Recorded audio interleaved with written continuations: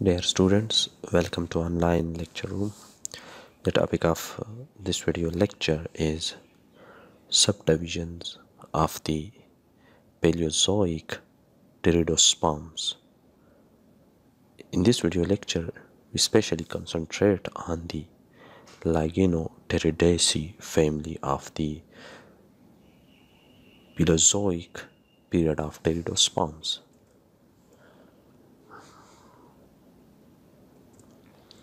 Subdivision of the Paleozoic pteridosperms. Although any division of the pteridospermi into smaller groups is tentative, the best known groups here given family ranking are the following. pteridosperms के जितने भी smaller groups हैं mostly family से नीचे, तो इनको इन groups में जो है तो आर्जी बुनियादों पर रखा गया है, या जिन प्लांट्स को स्मॉलर सब ग्रुप्स जैसे जीनस और सब जीनस एट्सेट्रा असाइन किए गए हैं, तो वो आर्जी है। pteridosperms के पीलोजोइक पीरियड के सम वेल नाउन फैमिलीज जो है वो मंदरजा झैल है। Lyginopteridaceae. This family includes forms with monostelic stems, petioles ordinarily with a single vascular strand. इनके जो स्टेम्स होते हैं, इस फैमिली के जितने भी मेंबर्स हैं, तो उनमें स्टेम मोनोस्टीलिक है, मींस के स्टेम में सिंगल स्टील होता है, वास्कुलर बंडल सिंगल होता है जो कि जाइलम और फ्लोएम पर मुश्तमिल होता है, और मोनोस्टीलिक स्टील जो है ये हमेशा साइलेंड्रिकल इन शेप होता है। पेट्रियोल्स जो है वो हमारे पास लीफ का वो पार्ट है जिसके ज़रिए लीफ अटैच होता है विद द स्टेम, तो पेट्रियोल में सिंगल वास्कुलर बंडल होता है। The seeds are mostly small. This is the picture of the monostelic stem or monostele. This portion is called the phloem. The next portion circle is called the xylem, and the middle circle is called the pith. So the structure diagram में जो present किया गया है ये हमारे पास मोनोस्टेलिक stem का structure है।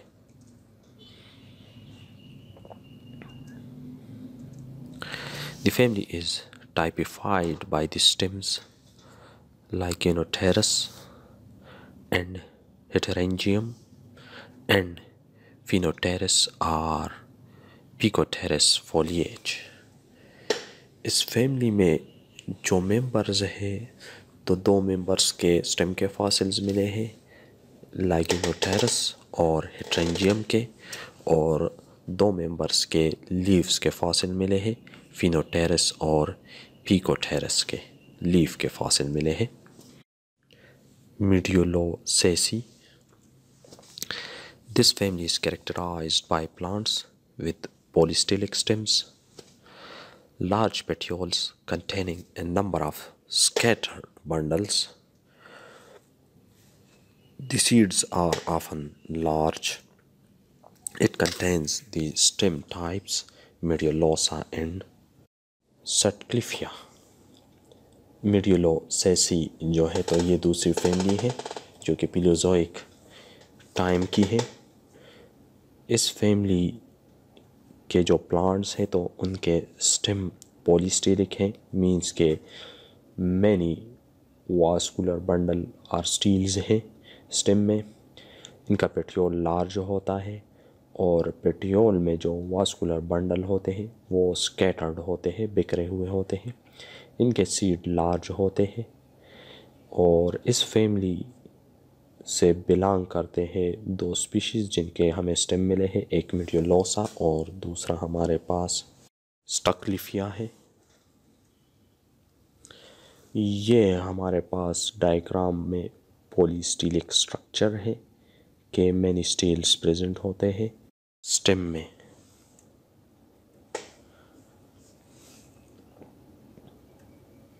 The foliage consists mainly of Elaeopteris and Neuropteris. Lyginopteridaceae. This family is a somewhat diversified assemblage of monostelic stems, some of which bore petioles containing a number of bundles. It is confined, as far as we know, to the Upper Devonian and Lower Carboniferous. As at present constituted, it is the largest family of the Pteridospermi. Third number जो family है वो हमारे पास कैलेमोपाइटेसी है। ये family ज़्यादा diversified family है, means के इनके मेंबर जो है वो बहुत सारे हैं और डिफरेंट मेंबर्स हैं। इनमें जो स्टील होता है स्टेम में वो मानो स्टील होता है, सिंगल साइलेंड्रिकल स्टील होता है। इनके जो लीफ के पेट्रियोल है तो उनमें सिंगल वास्कुलर बंडल नहीं होता बल्कि मैनी वास्कुलर बंडल होते हैं और वो स्कैटर्ड होते हैं। जितने भी मेंबर्स हैं मोस्टली वो अपर डिवोनियन और लोअर कार्बोनिफेरस पीरियड से बिलोंग करते हैं और सबसे लार्जेस्ट फैमिली है ये टेरिडोस्पर्मी की और इनके मेंबर भी जो है तो डाइवर्स है, मीन्स के हमें डिफरेंट टाइप्स के मिलते हैं। दी Lyginopteridaceae, Clematotheca hinenguasi. This name is used for the plant with stems known as Lyginopteris oldemia. The history of our knowledge of Clematotheca hinenguasi dates from 1828 when Brongniart described the frond Phenopteris hinenguasi, which was later found to belong to it. Binet in 1866 described the stem under the name of Dadoxylon oldemium.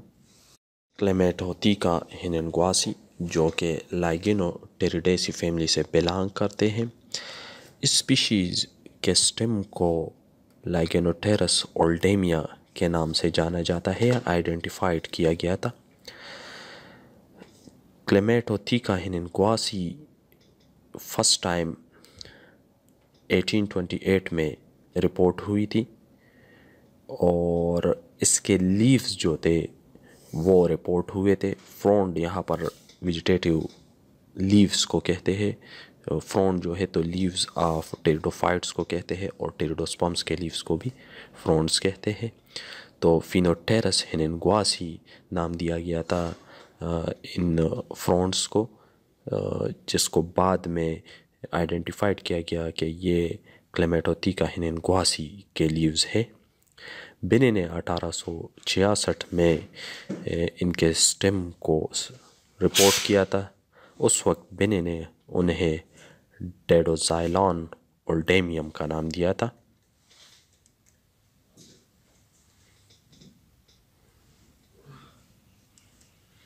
This stem was later assigned to Lyginodendron, a genus based upon cortical impressions. But when it was found that the type specimens of Lyginodendron belonged to plants of another group, Botany substituted the name Lyginopteris in 1899. Stem को बाद में लाइगेनोडेंड्रॉन genus assign किया गया। इसके कार्टिकल के जो impressions थे, fossils थे, वो लाइगेनोडेंड्रॉन के साथ सिमिलरिटीज़ रखते थे, लेकिन बाद में ये पता चला कि लाइगेनोडेंड्रॉन जो है वो टेरिडोस्पर्मी से बिलोंग नहीं करते। इस वजह से पेटोनी ने फिर 1899 में इसको लाइगेनोटेरस का नाम दिया, इस स्टेम को लाइगेनोटेरस का नाम दिया। In 1903, Oliver and Scott showed that the seed Lyginosomia belonged to Lyginopteridaceae, and in 1928, Jungmans demonstrated the identity of the gland-studded cupulate envelope enclosing the seed and of Clematotheca, a structure named by Starr in 1877.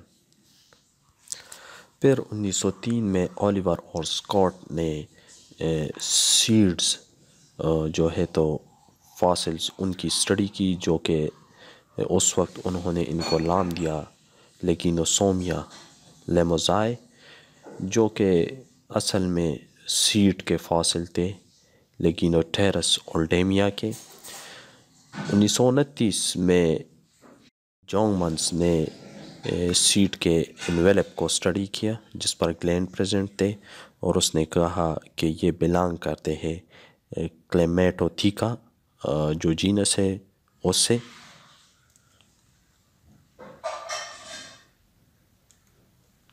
Accordingly, therefore, Clematotheca is the correct generic name and Henenguasi the oldest specific name.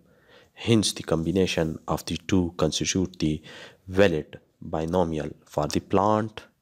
तो इस तरह इस species का नाम क्लेमेटोथीका रखा गया। क्लेमेटोथीका इसका generic name है, और हेनेनग्वासी जो कि हमारे पास सबसे ओल्डेस्ट फासिल या सबसे पहले फासिल मिला था इस प्लांट का, तो इस बेस पर इस प्लांट के स्पीशीज़ नेम जो है वो हेनेनग्वासी रखा गया, और इस तरह हमें क्लेमेटोथीका हेनेनग्वासी की सूरत में इस प्लांट का बाइनोमियल नेम मिला। Rhychoteres asper and Calozion hockeri represents the petioles and roots respectively. For the detached parts, the several names originally proposed are still used. इसके अलावा Rhychoteres asper और Calozion hockeri जो है तो उनके पेट्योल्स और रूट्स के फासिल मिले हैं। रिक्यूटेरस एस्पर के पेट्योल के फासिल मिले हैं, और रूट के फासिल्स के कैलोजियन होकराई के मिले हैं। इन दोनों के पेट्योल्स और रूट के फासिल्स को मुख्तलिफ नामों से भी याद किया जाता है। Clematotheca henenguasi is not only an example of a complex nomenclatorial situation, but it also shows how a fossil plant may become reconstructed by the gradual piecing together of separate parts. The one remaining part of Clematotheca henenguasi to be identified is the pollen-bearing organ. Clematotheca henenguasi हमें ये present करता है कि जो नामनक्लेचर है, means के जब हम फॉसिल प्लांट्स को नेम्स देते हैं तो ये कितना मुश्किल काम है, और एक फॉसिल प्लांट को जब हम प्रॉपर बाइनोमियल नेम देते हैं तो कितनी दफ़ा हम उसकी रिकन्स्ट्रक्शन करते हैं। उसकी मिसाल जो है तो क्लेमेटोथीका हेनेनग्वासी है, जिसके मुख्तलिफ़ पार्ट्स को मुख्तलिफ़ अदवार में मुख्तलिफ़ साइंटिस्ट ने मुख्तलिफ़ नाम दिया। अभी तक जो पार्ट रिपोर्ट नहीं हुआ क्लेमेटोथीका हेनेनग्वासी का, वो इसका पोलन ग्रेन है, और पोलन बेयरिंग आर्गन मीन्स के जो स्पोरेंजियम है वो अभी तक आइडेंटिफाइड या रिपोर्ट नहीं हुआ। Thanks for watching.